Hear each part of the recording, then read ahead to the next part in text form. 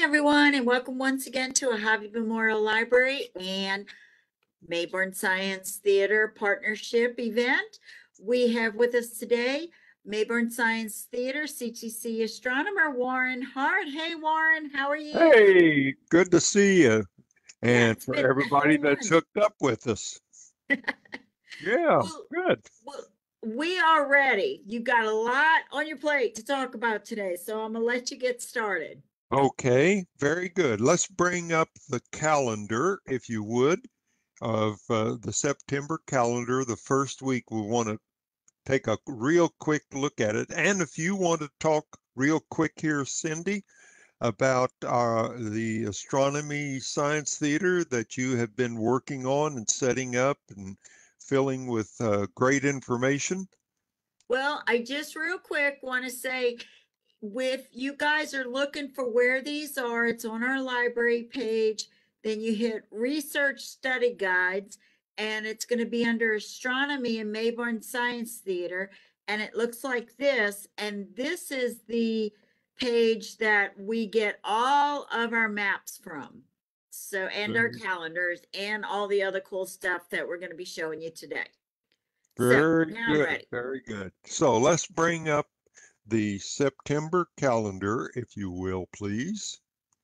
And there we are. Now, just as a backup on here, on Sunday, this coming Sunday, the 27th, if you look, it says at 3 a.m. You can do that during the early morning hours if you want. That planet Saturn is at opposition, which means it is behind us in relation to the sun. So the sun is in front of us, Earth is there, and then behind Earth is Saturn. And so it's an outstanding and the best time of the year to see the planet Saturn. I just wanted to bring that up, even though that's in the previous month there. So let's go over and let's get to Friday and to Saturday. And on here, you see the information on September the 1st on the Friday we have. And also I'm putting in, I haven't got into everybody's, but the favorite planets for the month. So the favorite planets for the month of September are three: Venus, Jupiter, and Saturn, which we just mentioned. That means that Mercury and Mars are not good for the month of September to try to find. They are too close to the sun. So that would be the problem. All right, so we're going to start real quick here on Saturday the 2nd, and we have something that's called the equation of time. And Cindy has there something for us to put up. There we go. Here is this funny looking 8. And if you can remember from school days and all on the Earth globe that you had in the room out in the Pacific Ocean, there was this funny looking 8.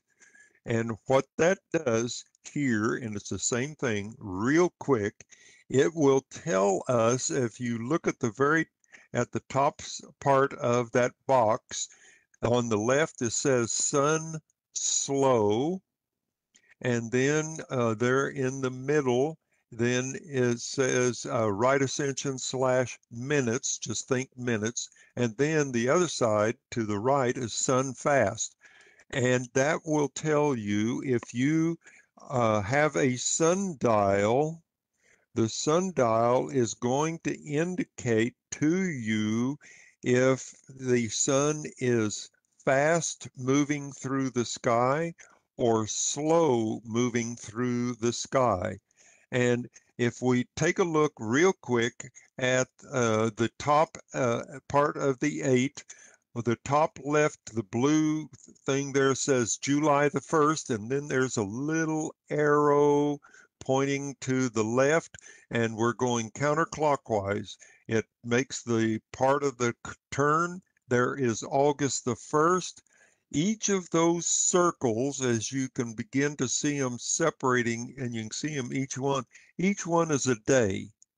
And follow it down. You'll go through where the two lines cross, but what we're looking at is September the 1st, and notice up and down, it's in the middle of the fast, slow, and so it's on what is called the meridian, and it means, just like it says there in the calendar page, that the equation of time is 0 minutes fast, 0 minutes slow.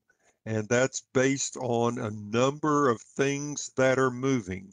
Of course, Earth, the sun, and a little bit of the moon. But we'll just leave it with that right now. Now, our first constellation, we have 7, is a constellation called Pisces Austrinus. And as a reminder, and also for those who are not familiar, the name of every constellation, all 88 of them in the sky, is in Latin.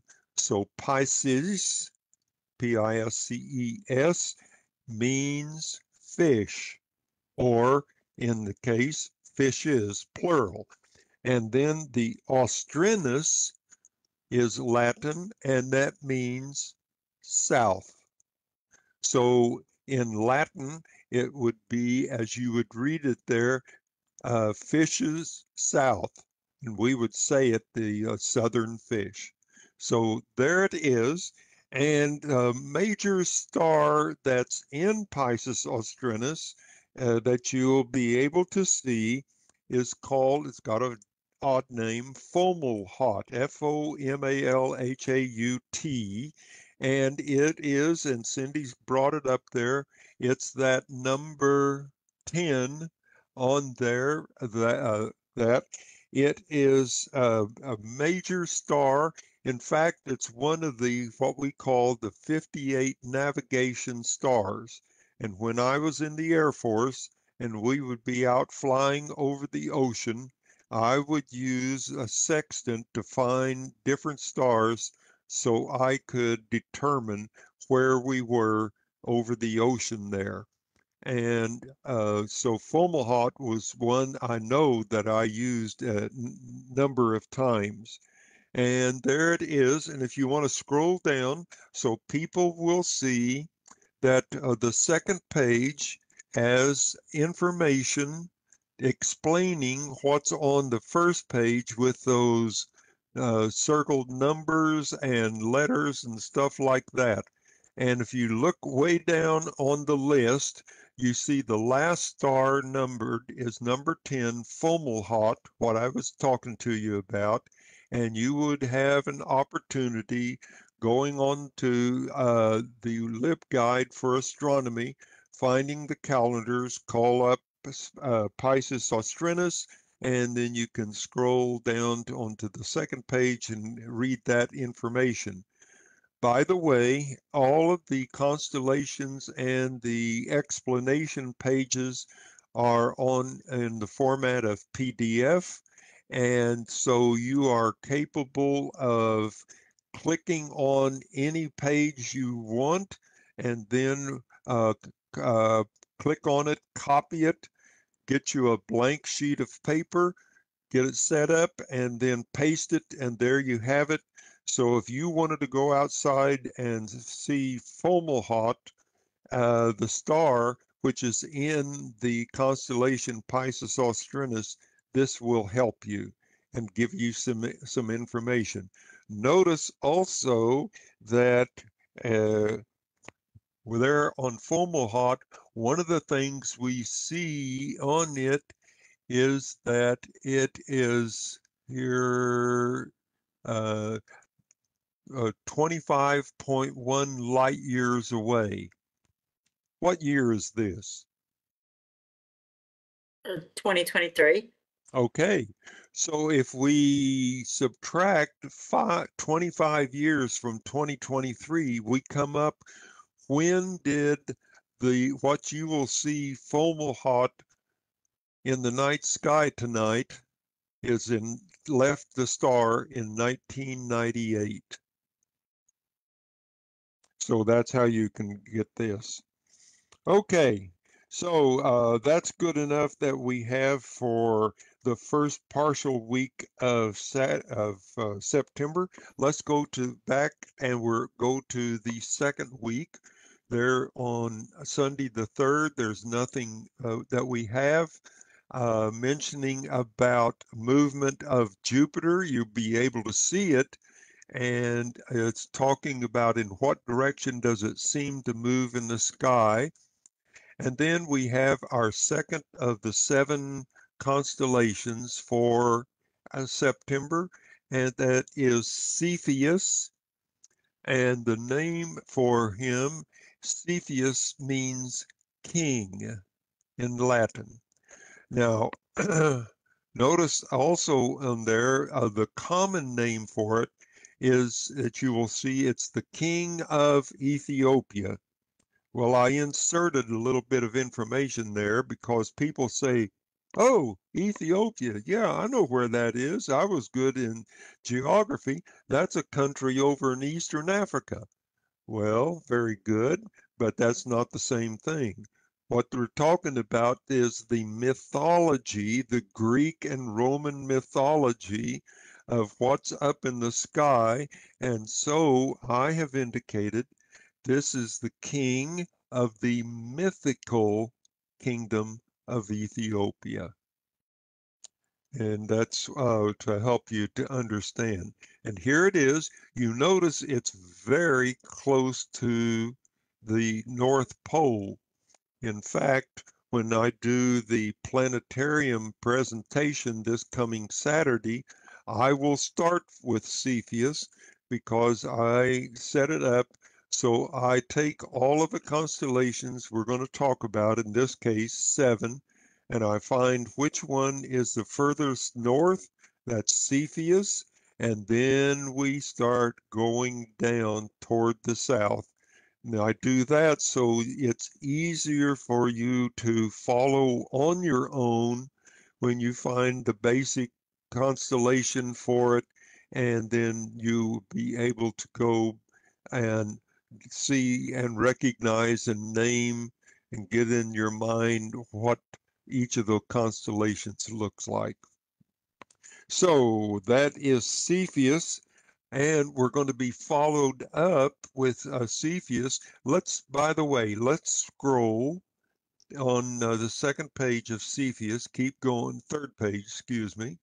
And I want you to look at star number 5. And what is it called? Garnet star. Okay. What is a garnet? Isn't that a gemstone? Okay, it's a gemstone. And what color is it? Red. Red. Look what it says there.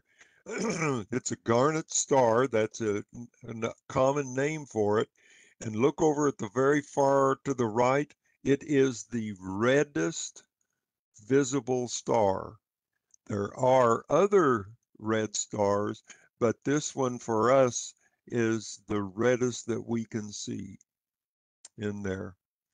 And there's also additional information on the last page each time I put on there. So there is Cepheus, and you want to look for number 10, which would be the face, the front end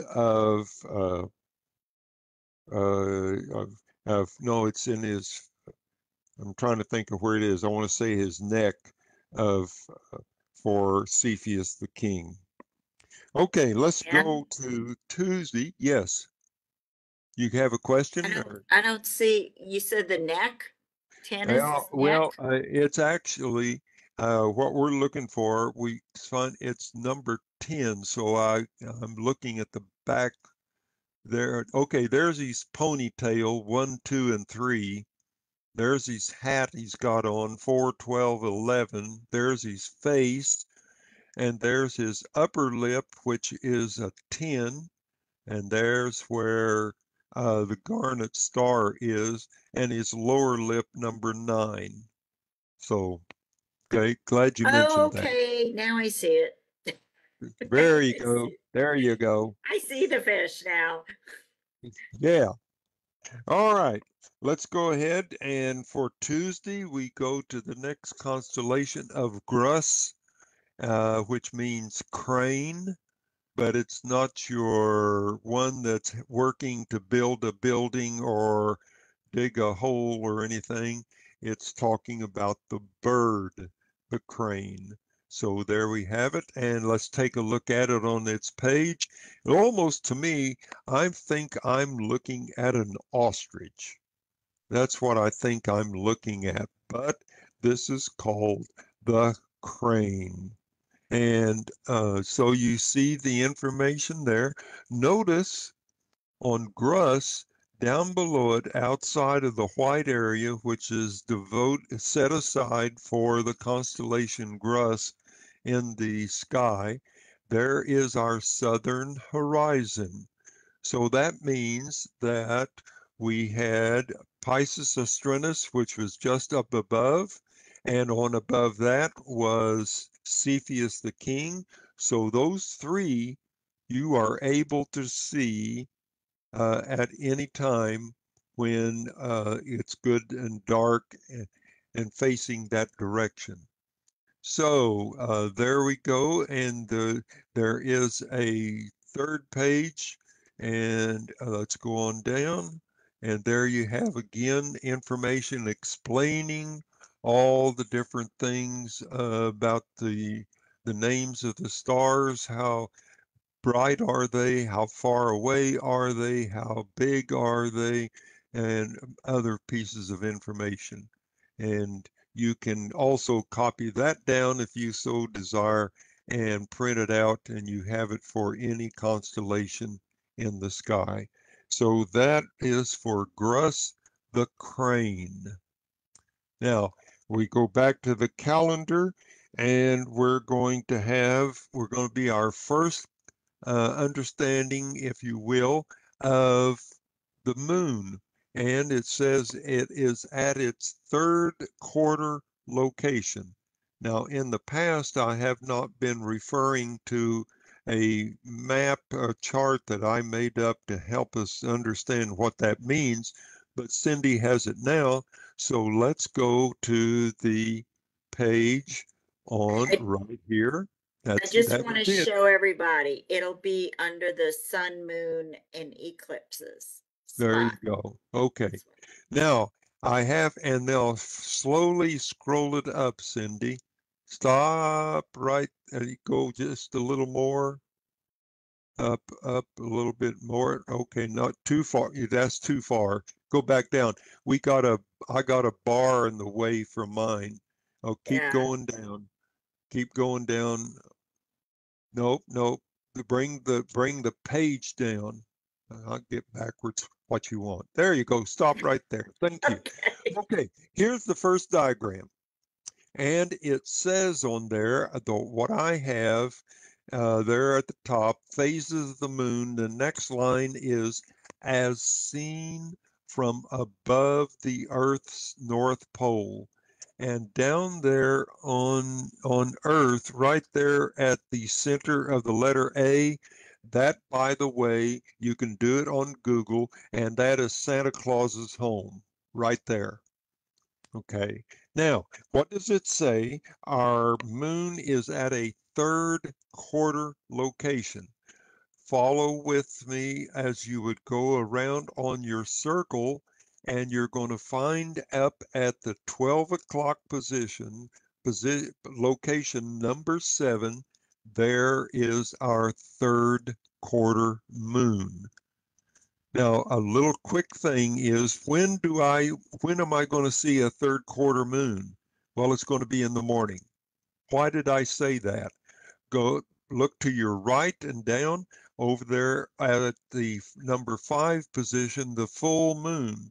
The full moon is predominantly at our midnight, or depending upon what time of the year, standard time, the other time that we have, our skip ahead time, is maybe at 1 o'clock. So everything from then on, notice the arrow is going, showing the moon moves around the earth counterclockwise. So that means as you move away from the full moon, everything on there is from midnight and a minute after midnight, 2 after midnight, 3, you go on up to 6. That would be 3 hours from midnight. You go up to 7, that would be 6 hours from midnight. And so this is when you see it in the sky in the morning when you're going out to go to work, or going out to pick up the newspaper for whatever reason, and you see it, you know that's a third quarter moon. And the other thing is that it is decreasing in the illuminated side of it, the bright side from the sun. So it is an old English term. It is waning. The sunlight on the moon is decreasing in size, or it is losing strength, is one way they put it. So there is our third quarter moon, and that's the first one we're going to reference here in the month of September. So Cindy, let's press on then on that page, and we have on Wednesday, we have Lacerta the lizard.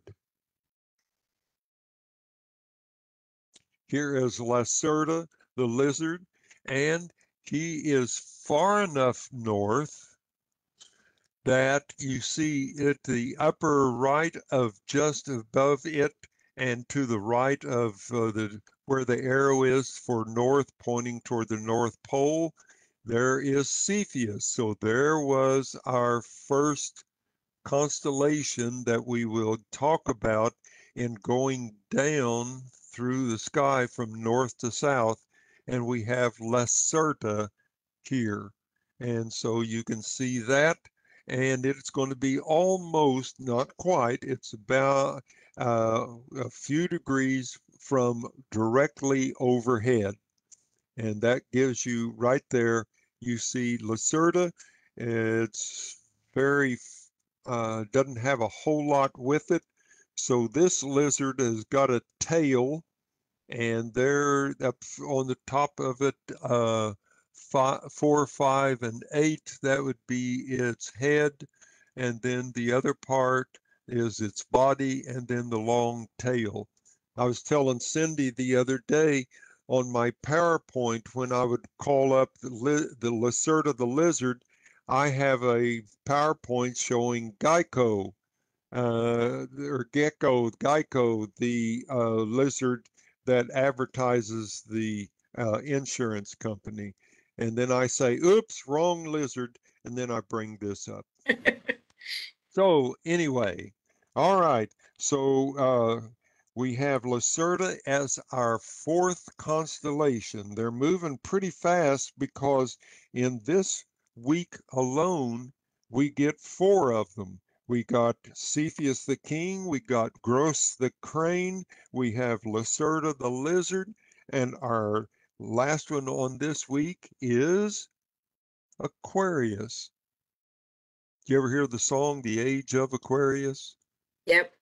Well, don't hold your breath, and you can't live that long, because for Aquarius to be the main constellation in the sky is numerous centuries from now. So that was just a song. Anyway, here's Aquarius, the water handler, the water bearer, the water pourer outer, and there he is running along with his arm, or both arms there, and there's the bag that holds the water, and all of those 2 lines that come down from it out of the front, that's what he is pouring out in the sky. And what he's pouring, we say water, but methodologically, he's pouring out stars. So here we have here Aquarius, and now that means we have the first 5 of the constellations that we're going to have. Notice also right through the head, from the back of the neck to the eye and whatever in the front, there is the equator. And when you find Aquarius, that gives you a relationship of where the equator is in the sky. Or if you are able to determine where the equator would be, then that will help you to be able to find Aquarius on there. And since Aquarius is our first constellation here that I would call 2 things. Notice a blue line diagonal from the upper left to the lower right, and it's called the ecliptic. That's the path of the sun, the moon, and the planets there. So I would call Aquarius an ecliptical constellation, its area in the sky devoted to it. But I have another thing that I would add to that, and there's that brown line, the equator. So Aquarius is one of the rare ones. There's a few, but one of the rare ones that is both ecliptical and equatorial constellation. Because the first others that we saw, none of them were along the ecliptic or close to the equator. Okay, so there's Aquarius. Now we go and back to the calendar for that second week. Notice there in red, 7 months until our total solar eclipse. And I put it on the 8th day of each month because it will be on April the 8th of next year. Now let's scroll down to the third week, Cindy, and let's see what we can find. And what we have here is the moon at an apogee. Now, for those who have been with us for some time, I've mentioned that the moon, as it circles the earth, it is a complete circle, but it's not a perfect circle with one single radius.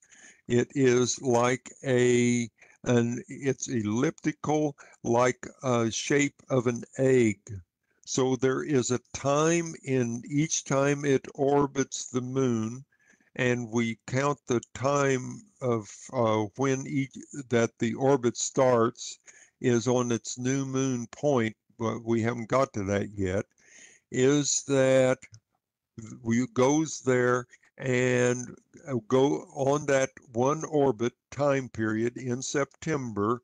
There's a point here we call the apogee, which means that the circle portion of the moon's orbit is its farthest from Earth. And there's what it says. It is the 4th farthest of the 13 apogeal moons. And there you use the information. Notice here is also on Tuesday the 12th is our 6th, next to last constellation called Pegasus, the winged horse. So Cindy has that, and here we come up, and there we are. And there is Pegasus, and that big square, almost perfect square, not quite, of stars 14, 15, 16, 17.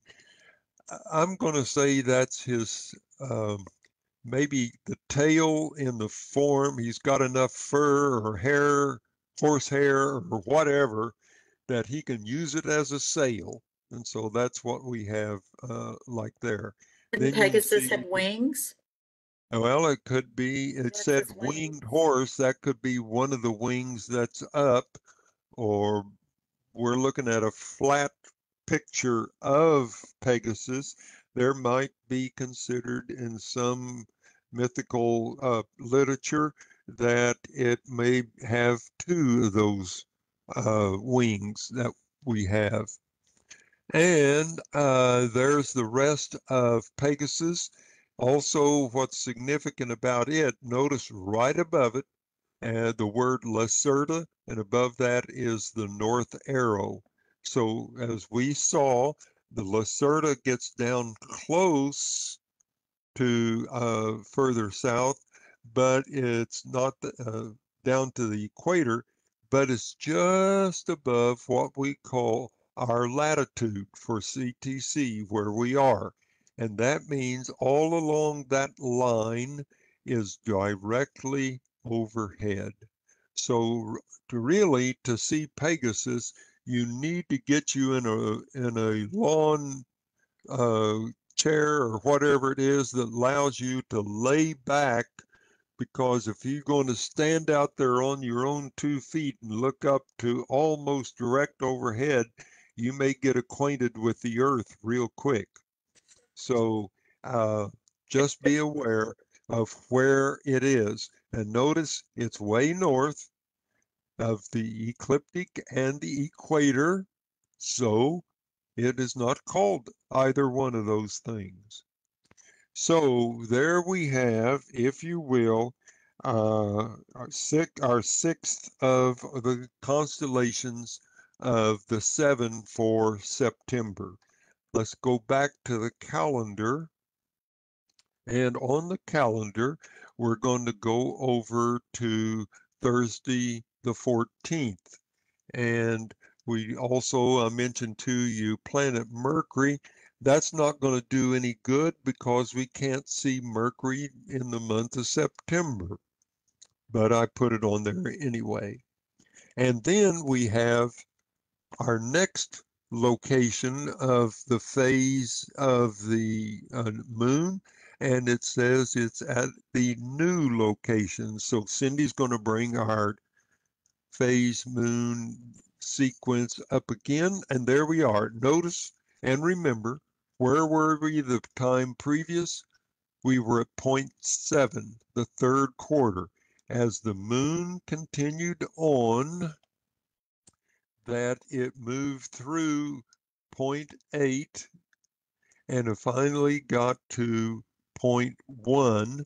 And here we have the sun is ahead of us as we're looking out there, and the moon is right in between us. Which part of the moon are we going to see when it's a new moon? Back in the dark side, so we're The not going to see dark anything. side. So Right. we don't, you actually can't see the precise new moon point.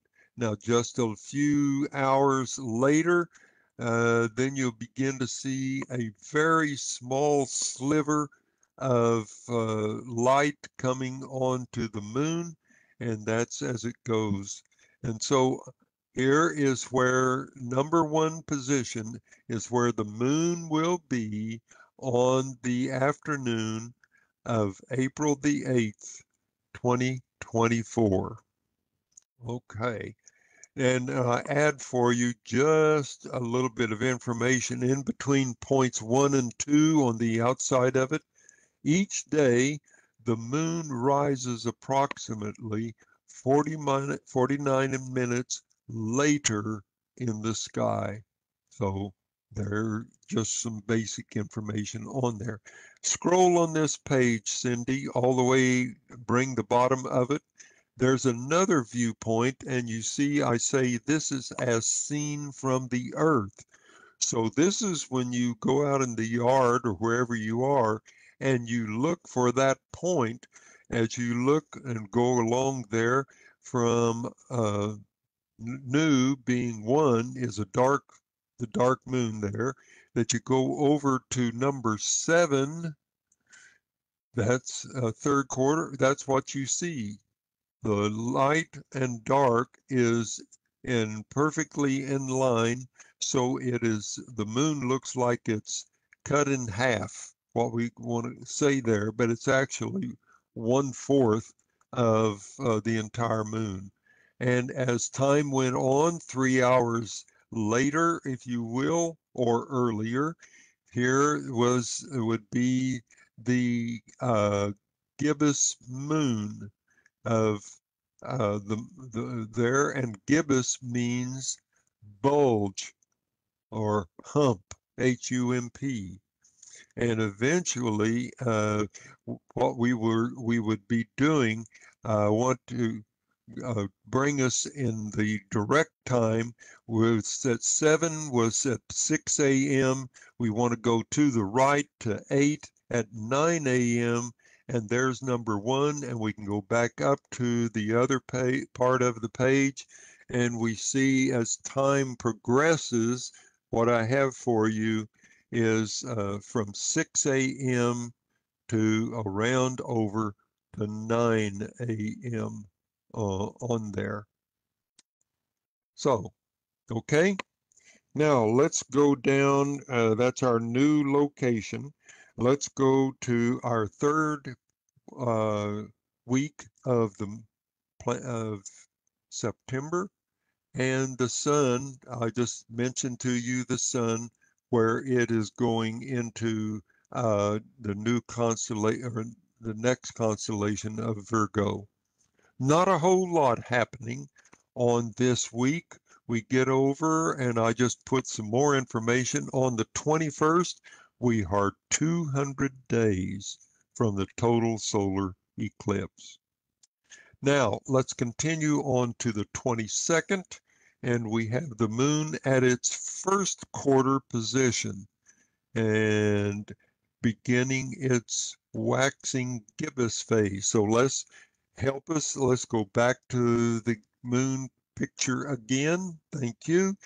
And there's the new moon, position 1.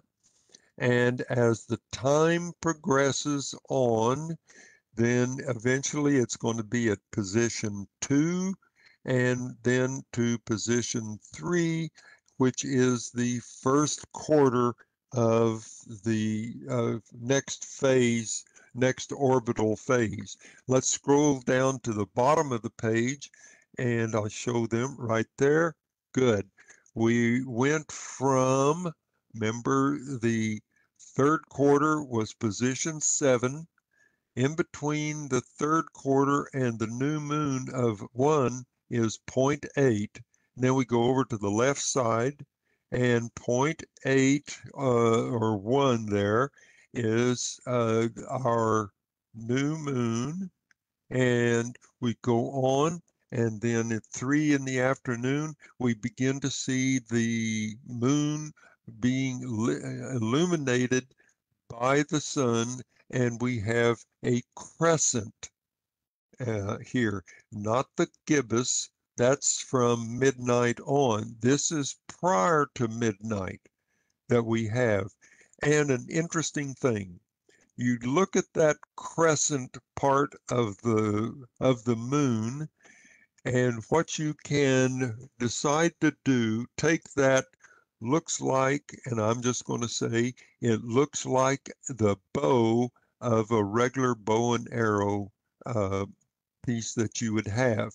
And if you take the top and the bottom, where you would have the string for the bow, and in the center of where you're wanting to put the arrow to shoot to the right, as you do that, when it's on a crescent, you can mentally, in your mind, use that where that arrow would be and in what direction it is pointing.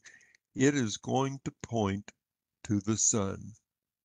So where it is, if it's below the horizon by then, point, and it goes down below the horizon, but it shows you where it went down and other things on that. So let's go back, if we will, on the page, and we have at its first quarter location, it waxing gibbous on that. And now we go to Saturday the 23rd. The sun is at a place called the fall equinox.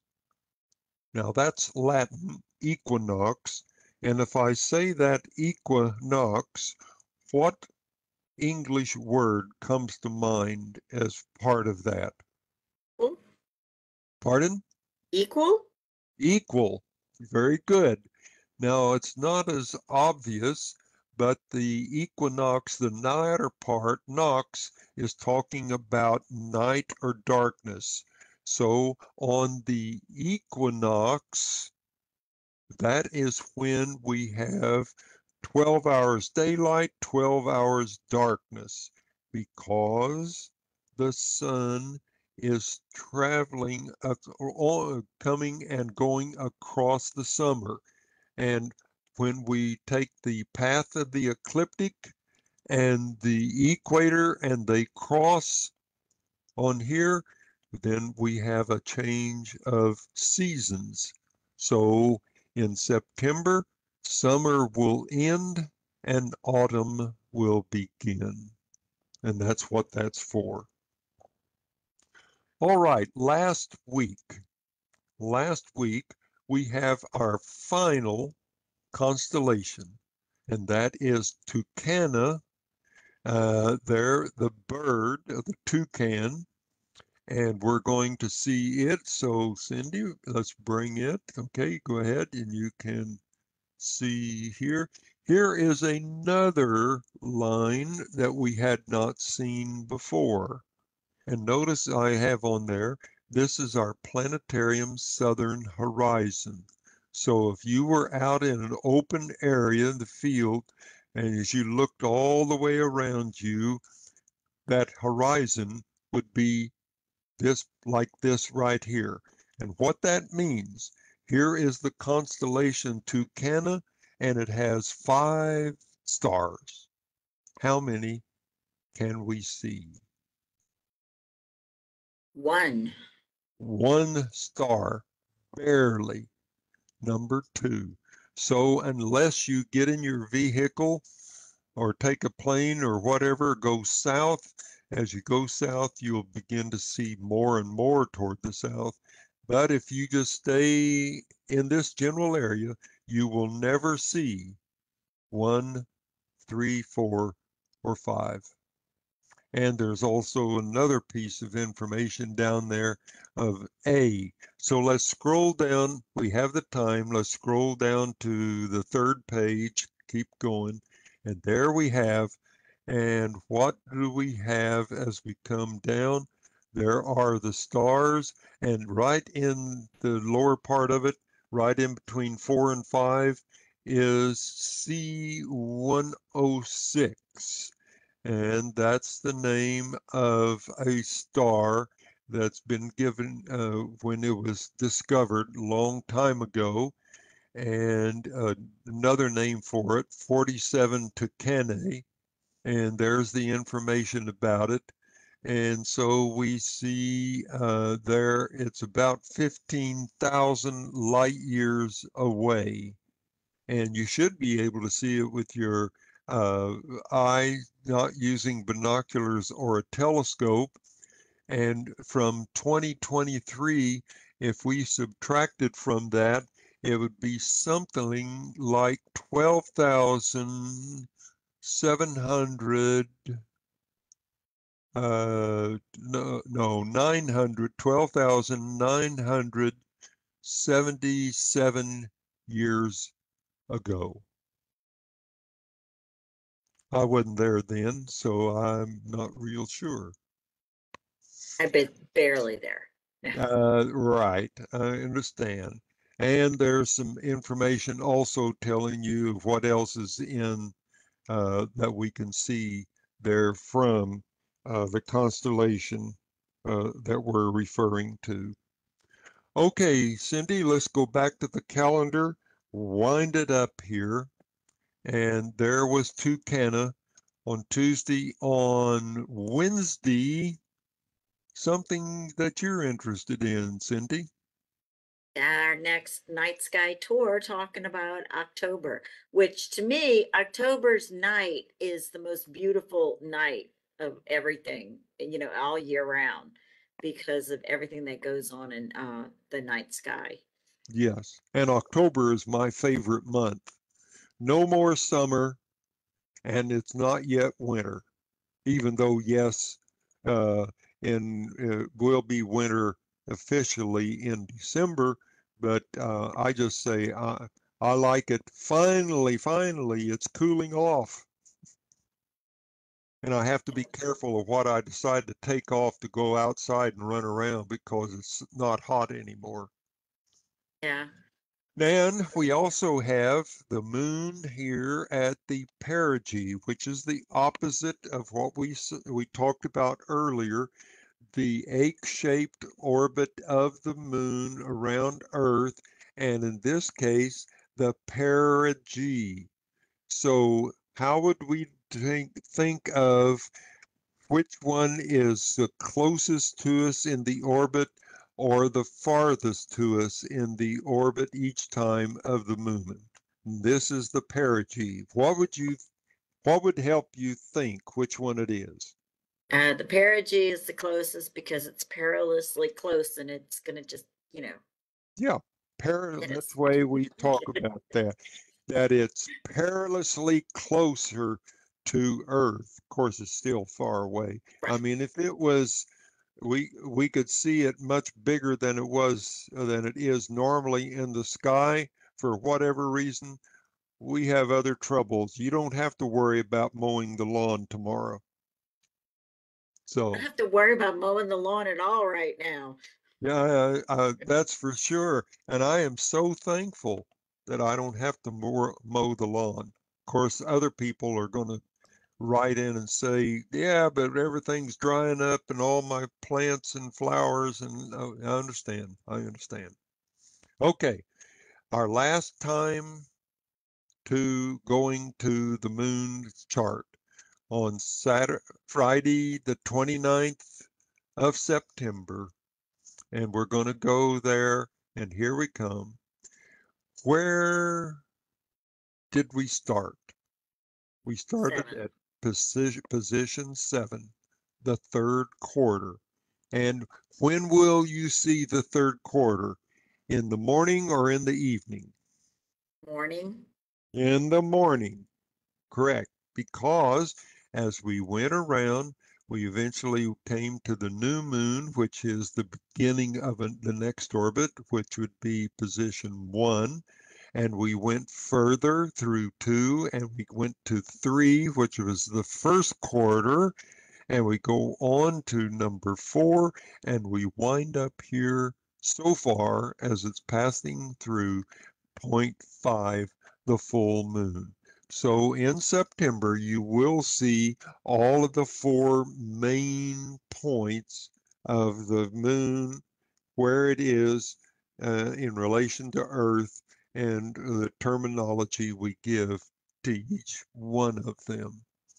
And the full moon is the place where it has to be for you to have a moon or a lunar eclipse. And you see it at night, midnightish, a little bit before and a little bit after. But if we turn around and we look at point 1, or we look at where point 1 would be, since we can't see it, it's the sun's in our eyes, that we would have then there, what we would be able to reference is that's the beginning of our new orbit. And so this is what it has been doing for hundreds and hundreds of years, thousands of years, orbiting the Earth. And I would put the egg shape on it, but that slowly shifts. So I would have to have the egg shape for September, and then the egg shape for October, the egg shape. And so, no, I'm just going to leave it like it is and let you understand where it is and what we have there and how to reference on that. So, Cindy, I see that here on the, let's go back to the calendar. And the last thing on there, it says, I'm going to have the planetarium presentation this coming Saturday. I'll talk about those 7 constellations. I'll add a little bit more information about something.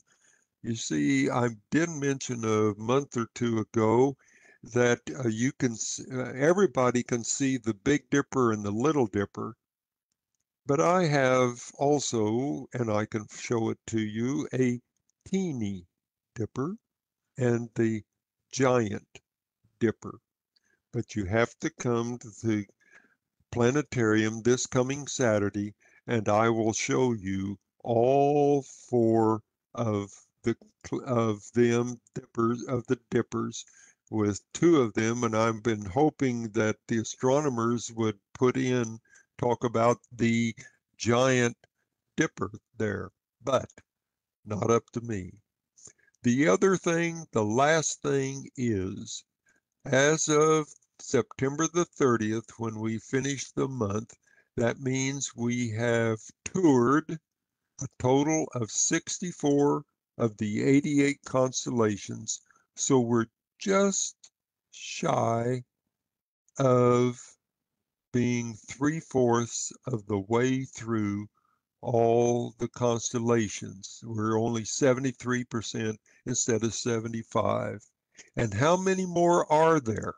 Well, how many constellations are there in the sky? If you play the 88, right? pardon? 88, right? 88, yes. Yeah. So 64, we have what? Another 24 to go.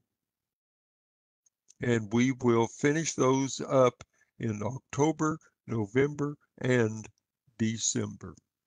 So that's all I have, Cindy. If you want to do some wrap up on some good library events that are coming, Yeah. and letting everybody know also when our next WebEx meeting would be, and also our next time, which is right here for us on the 27th in September. That's not this month, but in September, and both line up what we want.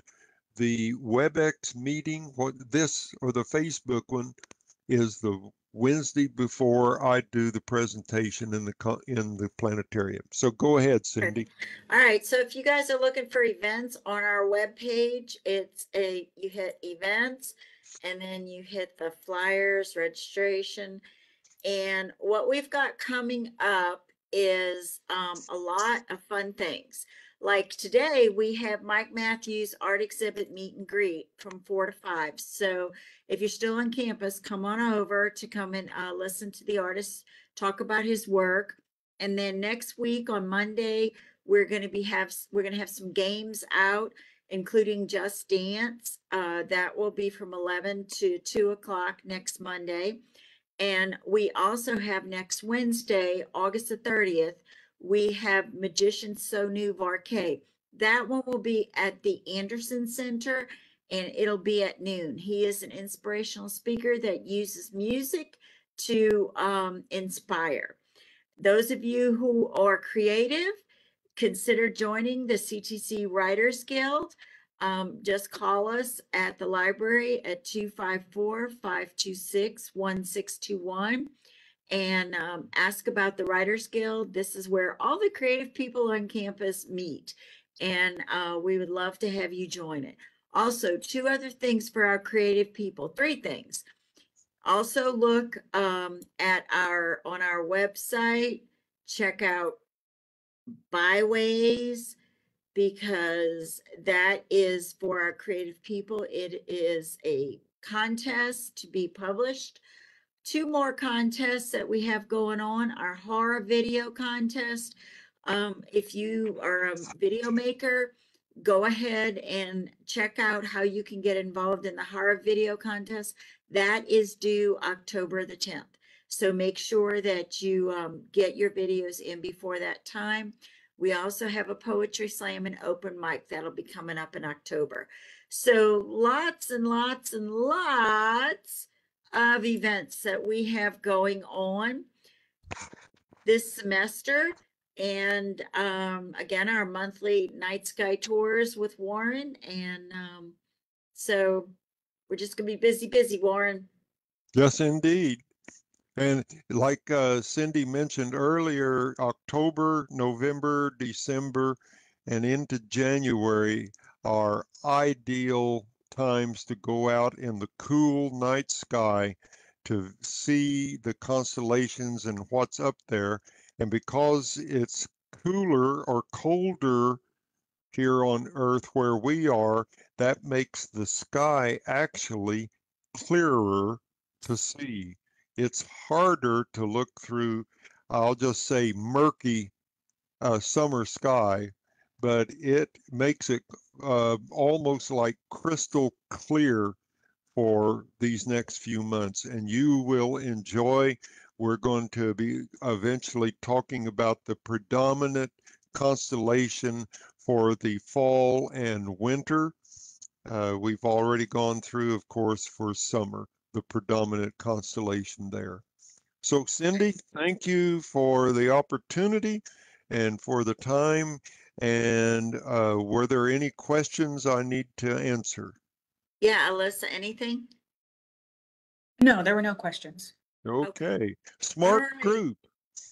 Okay. Well, thank you so much, Warren. We appreciate you just teaching us all about the night sky. And we'll actually see you before your next night sky tour, because you're doing an event for us on September 6th called Round Trip to Mars.